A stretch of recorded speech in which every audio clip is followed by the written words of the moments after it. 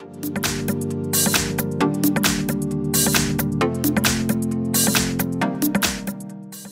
everyone, here we've got Xiaomi Redmi Note 9 Pro Max, and let me show you how to update apps on this device. So first of all, make sure that you're connected with a Wi-Fi or any other internet source, and then let's tap on the Play Store. Now let's tap on this three bars icon in the left upper corner and choose My Apps and Games.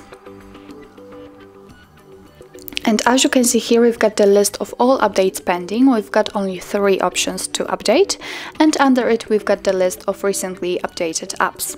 Of course, if you want to update all of those apps, simply tap on Update All, but if you want to update only one of it, just find it and tap on Update right next to it, for example YouTube.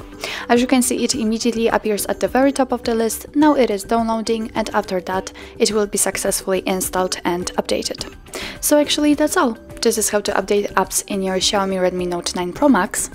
Thank you so much for watching. I hope that this video was helpful, and if it was, please hit the subscribe button and leave the thumbs up.